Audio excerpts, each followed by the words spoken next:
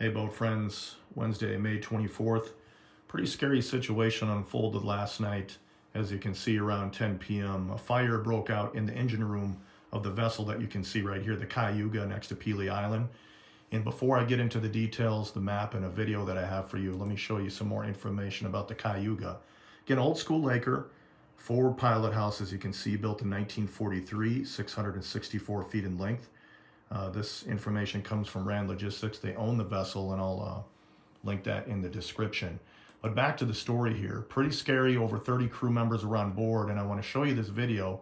This comes from the United States Coast Guard Great Lakes Twitter feed. I'm going to zoom in. This is a helicopter view of the scene right after it happened. And you can see multiple different vessels that arrived to aid assistance, Coast Guard, local police, and others. So pretty scary situation last night. Here's a better idea of where the location is. There's Pelee Island. So let me pull back a little bit.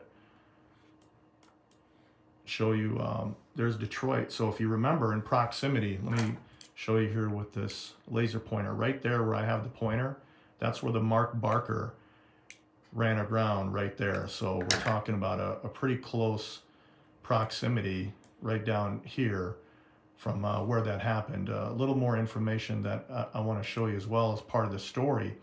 There are some screenshots that show the Indiana Harbor and the Radcliffe that also came at that time to help out. And the story, credit to CTV Windsor, Canada. I'll put that link in there as well. And here's some additional information that I found on the Toledo Blade. Credit to them.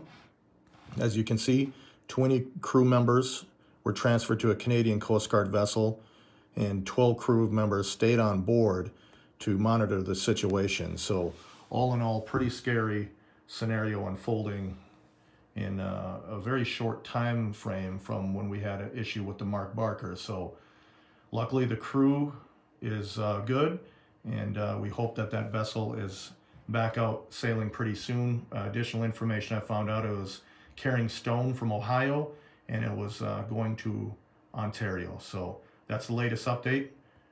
I'll keep you posted.